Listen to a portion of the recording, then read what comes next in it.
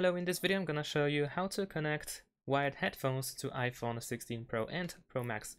So of course there is no mini jack or aux input or anything like that on the iPhone. However, if you want to connect this type of cable, if you have headphones that still has that cable, then you can use a converter or adapter that looks pretty much like this.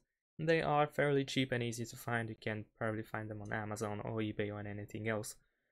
So of course on one side we have the USB-C input, and on the other we have the, not input, the cable, and on the other we have the input for the headphones for the mini jack or jack in general. So simply plug it in, use the USB input at the bottom, and there we go. Now if you connect it, then the window might pop up with a question whether you are actually connecting headphones.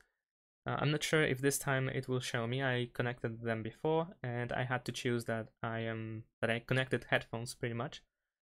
But essentially that's pretty much it. This is how we can connect headphones to iPhone 16 Pro and Pro Max. Thanks for watching, leave a like and subscribe to my channel, and see you in my next videos. Bye!